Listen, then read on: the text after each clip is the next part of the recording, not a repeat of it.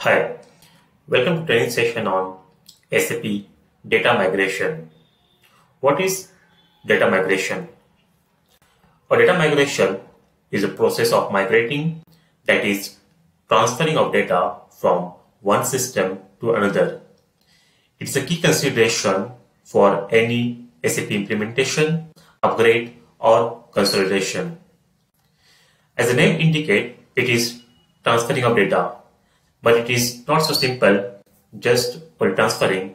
A data migration process required in-depth planning about what data to be transferred, the sequence of the data in which we have to transfer, like first we have to transfer the master data, then transition data, then we have to take care of field mapping, conversion rule, etc.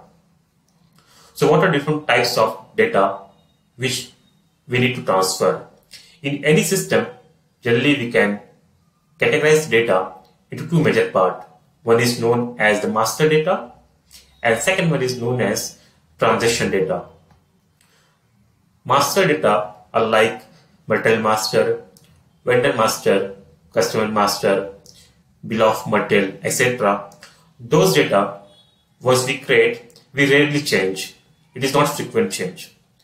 On the other hand, the transition data are like open purchase orders, sales orders, vendor and customer ledger, etc.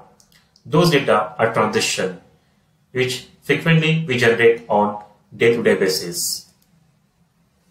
So when the data migration is actually used, data migration is required when a company is doing a new SAP implementation or they want to transfer their existing data from non-SAP system to SAP system, and also if they are moving to S/4HANA from the ECC system.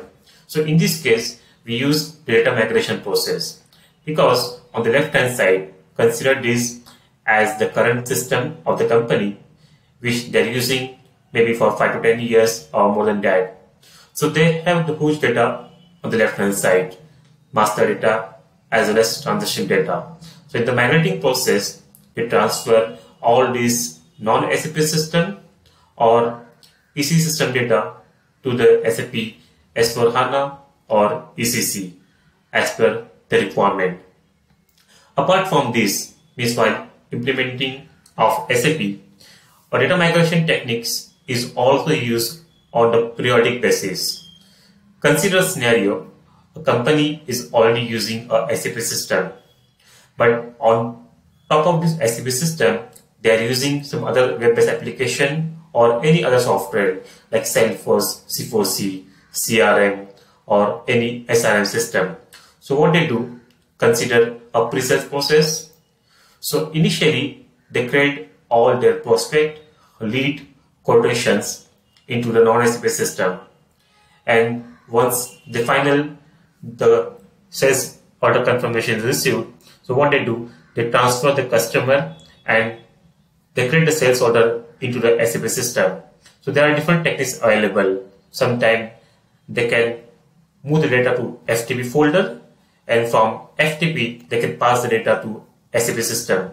This is also one kind of periodic basis data migration. So what are different steps involved in a data migration process?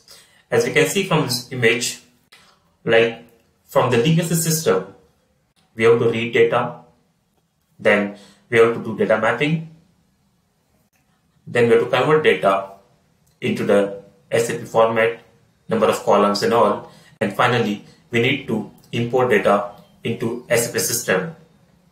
So let's understand this in more details.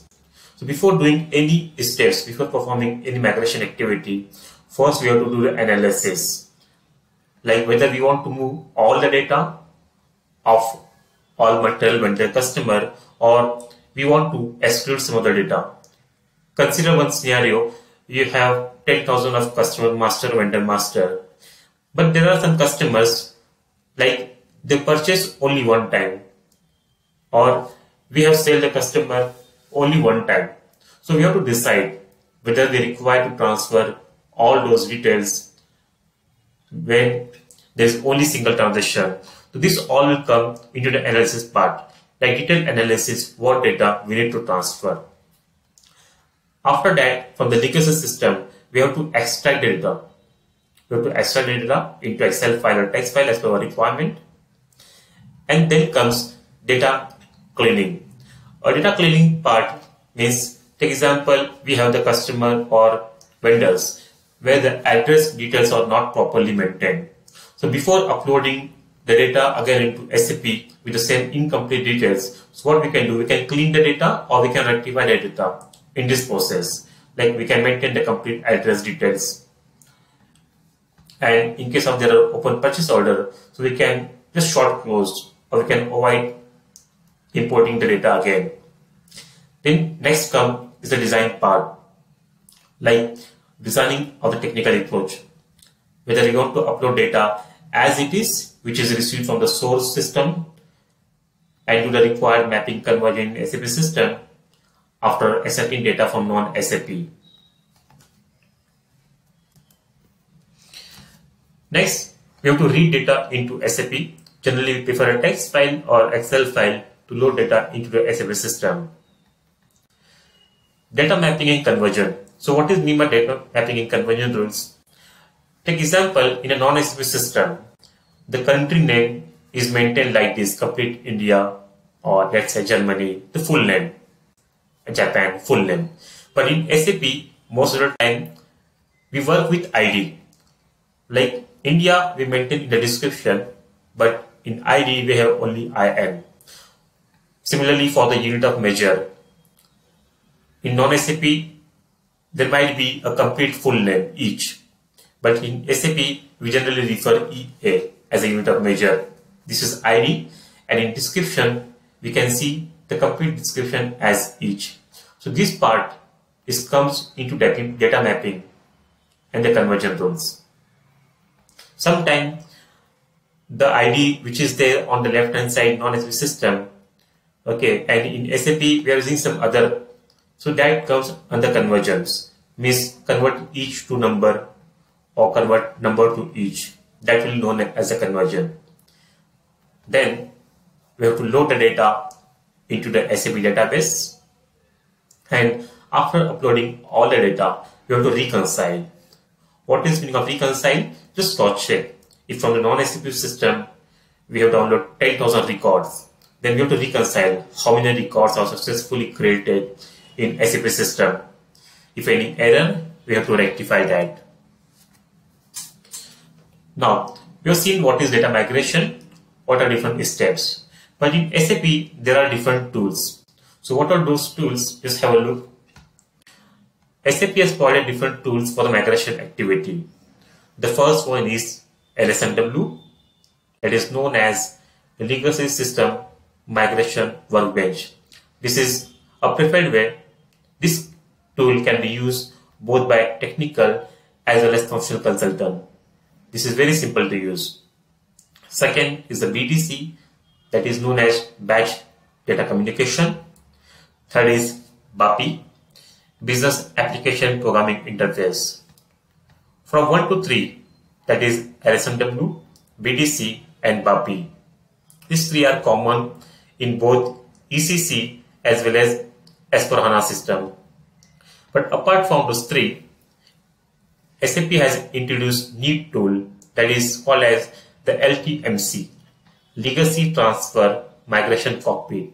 This is available only in the S/4HANA system. Those migration methods are common in both ECC and S/4HANA. Apart from this tool to transfer the data from non-SAP to SAP system, there are some other technology also available, like we can make use of web service and ad hoc. But both are most commonly preferred for the periodic processing rather than the initial data migration. Ad hocs generally require a middleware system. Without middleware, we cannot transfer data using ad hoc. So those are different tools are available. So from next session, we'll see in details about those available tools.